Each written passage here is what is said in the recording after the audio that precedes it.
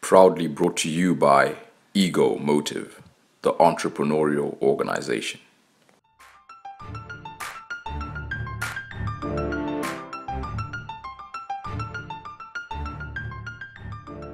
If you guys have any questions concerning what I've just said, concerning any questions for that matter, please feel free. Yes?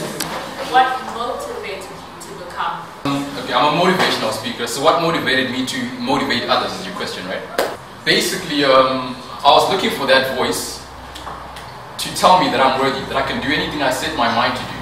So I waited very diligently for that voice to appear in my life, till one Friday morning, can't quite remember the time, it hit me.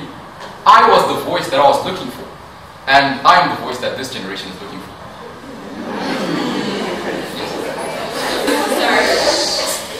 I've always wanted to ask the motivational speakers.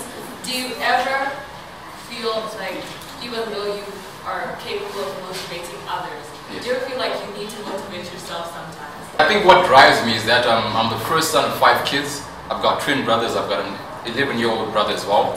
So just the thought of me being like, you know, the oldest in the family, sort of, what's the word?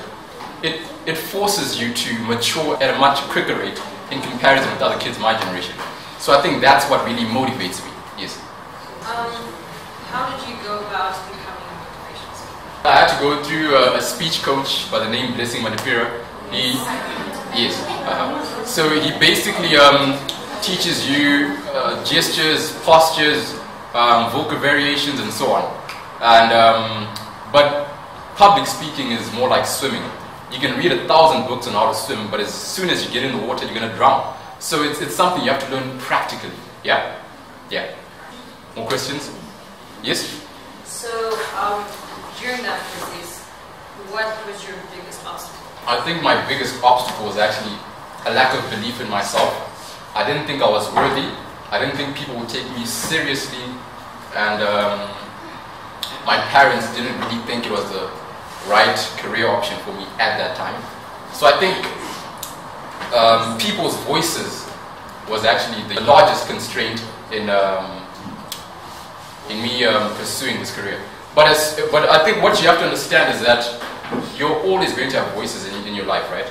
But you have to understand which voices matter, right? And once you get that out of the way, I think you flourish in any industry. Yes. So does it seem that you quit something? Yes, I was actually homeschooled, right? Reason being because I was put in the sciences class, but I didn't really like sciences. So I decided to become homeschooled, to drop out and become homeschooled and pursue business subjects, because I'm very business-minded, right? So I came up with a stream of A's and B's, and then after that, I skipped A-level. I'm actually headed for university in China next week. So, sorry, what was the question again?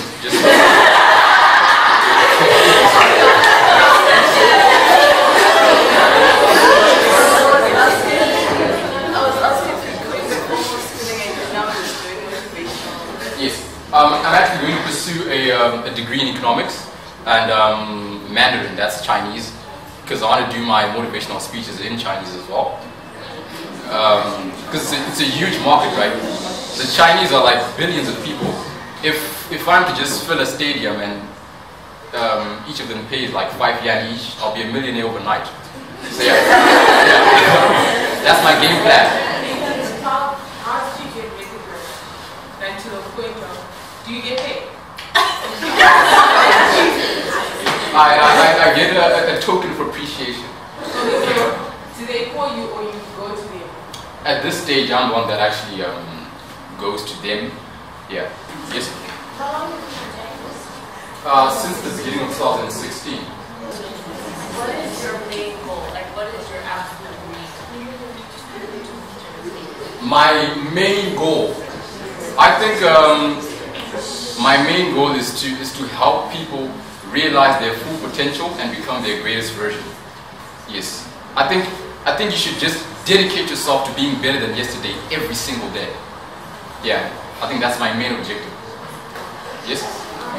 You said that you didn't believe in yourself. What made you change that mindset? Mostly experience. I sort of realized that not believing in yourself does not get you anywhere, right? So I just decided to give it a shot, and if I fail, I'm definitely going to learn something from the failure. So yeah, it was just me sort of getting a hold of myself and realizing that if the worst comes to the worst, I'll just leave it. So let me just pursue this because I feel it is right for me. Yeah. Don't you think the idea that you're the only person stopping yourself from reaching your full potential, don't you think it only applies to children like us who are as privileged as we are? Generally, I don't agree with that point of view. I think education is very important, yes, but your only limitation is yourself in the sense that, you know, I personally was not born in a wealthy family, so to speak, right? We're just financially stable. But I still want to become a millionaire, right? I'm dreaming way beyond what my parents have, right? And that has nothing to do with your external circumstances. It's to do with your mindset. It's to do with the belief you have in yourself. But I think to answer your question, for the people that are less privileged, what they need maybe is a mentor, someone that can guide them along the lines of what they want to pursue and so on. But your only limitation is yourself in any and every sphere of life. That's what I believe, personally. Just like you, I've been doing public speaking for a really long time. Yeah. And I've always wanted to be a motivational speaker.